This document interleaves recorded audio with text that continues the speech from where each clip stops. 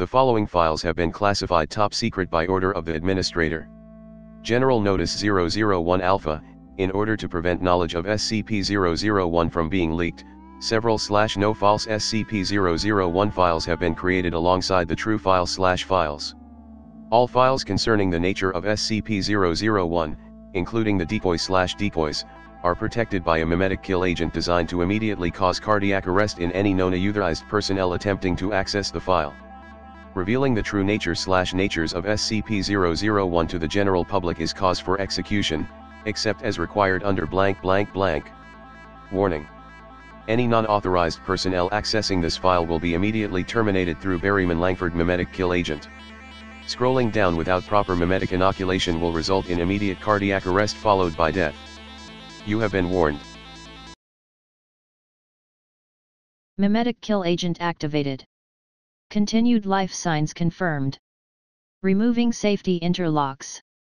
Welcome, authorized personnel. Item number, SCP-001. Object class, Keter.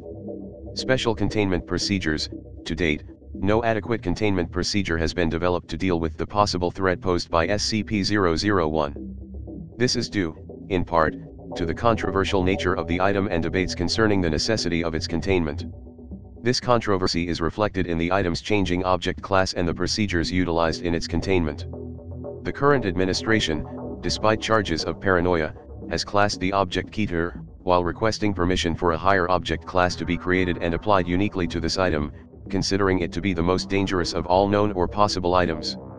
The reason for this classification and changing attitudes towards SCP-001 are dealt with in the description and notes.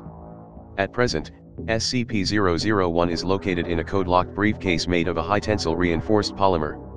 The room and the briefcase are monitored at all times by security cameras. The briefcase cannot be opened without unanimous special clearance from all current O5 officers. The briefcase itself is stored in a small, fully lit, single-room off-site building erected in blank. Class D personnel are posted to guard the building but may not enter without the aforementioned agreement from the O5 officers, under threat of immediate termination. This off-site building exists for the sole purpose of housing SCP-001 and is wired for detonation in an emergency. It is the opinion of the current administration that SCP-001 represents the greatest threat to national and global security known to exist. Nevertheless, due to special circumstances regarding its mode of function, further research on the item is disallowed, despite its promotion in the past, when SCP-001 was contained in minimum security conditions. Description: SCP-001 is a simple sheaf of papers, stapled together in the top left corner.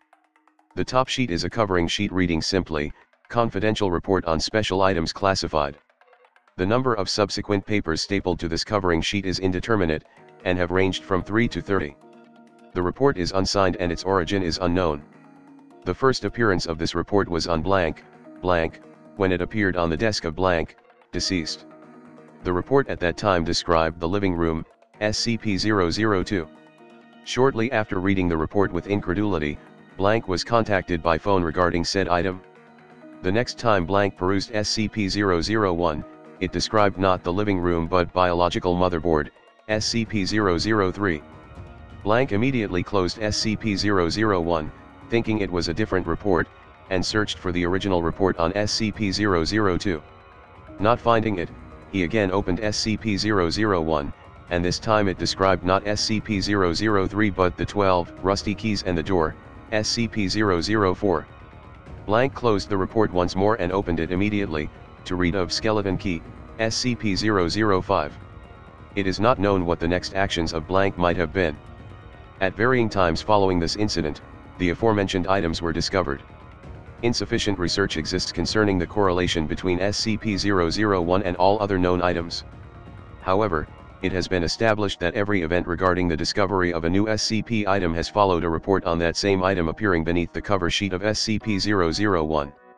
The current administration regards this coincidence as proof of causal connection. Additional notes: whether SCP-001 is to be regarded as an advance warning system or whether SCP-001 itself is to be regarded as the creator of the items requiring special containment remains to be seen. However, the distinction is unimportant in the eyes of the current administration. The fact remains, No new SCP items appear unless SCP-001 is opened and read. It is for this reason that the current administration refuses to repeat the mistakes of the past, mistakes that have resulted in over 1,000 SCP items coming to the knowledge of the SCP unit. Arguments concerning the non-lethality of SCP-001 itself, its theoretically beneficial use as an SCP warning system, or its use as a progenitor of advanced biological and non-biological weapons have not swayed the current administration. Nor have arguments criticizing the extreme containment procedures employed in respect to an item that displays no nefarious qualities and is not animate as such. Critics are reminded that these procedures are intended not to contain the item itself, but to isolate it from human interaction, which is to be regarded as the true threat. Although the current administration refuses to remove the object from isolation barring special authorization as noted above, past administrations have counseled daily with the item, and future administrations will no doubt counsel similar behavior. Nevertheless, it is the opinion of the current administration that, barring the destruction of SCP-001, it is to be contained until such a time when responsibility for its containment falls upon future administrations.